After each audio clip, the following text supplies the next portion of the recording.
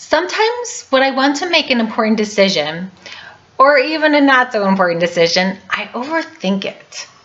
I'll analyze it, think about the pros and cons, and all the what ifs.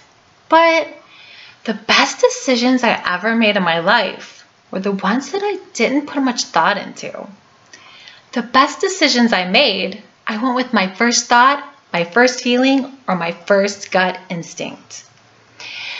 The subconscious mind is a very powerful tool that I and probably most people often overlook.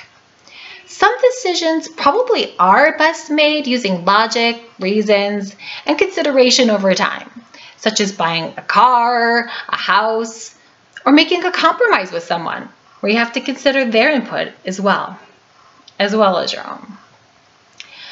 But have you ever seen a couple argue about where they're going to eat that night? You've probably done it. But sometimes one person likes to eat the same kind of thing over and over again, while the other person likes to try something new each time. But what about when you're by yourself? You might consider what sounds good right now. You think, well, this option's too expensive, or this other option's too far away, or you name it, why it's not a good idea right now. But have you ever taken an hour long to make up your own mind about what you want to eat for your own self right now? I use this example because everybody eats. But why do we sometimes have such indecision with our own self? Are we that hard to get along with? Our own self? Probably not, debatably. But there are consequences to all of our decisions, including something as simple as getting something to eat. It could be health consequences, financial consequences, and sometimes you just have to eat pizza. Has someone ever asked you to go out and do something, but you were too shy or lacked confidence to say yes to it, but wish you had gone? Have you ever had trouble deciding where you want to apply for a job?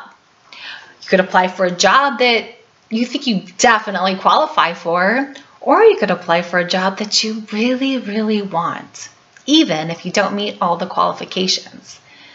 Why not try both and see what happens? So I'm going to try and take my own advice by starting to make more decisions quickly and following through. Because I believe life is about following your passion. If following your passion means taking perceived risks, and my passion and my subconscious will help guide me to make the right decisions. Now, I'm still going to make mistakes, probably a lot at first in this process. But is there any reason to regret mistakes that helped you learn lessons for your best expansion? If I don't go for it, an opportunity presents itself, and make that decision with heart. I could look back at my life and say, I should have followed my first thought, my first feeling, or my first gut instinct. Have a great day.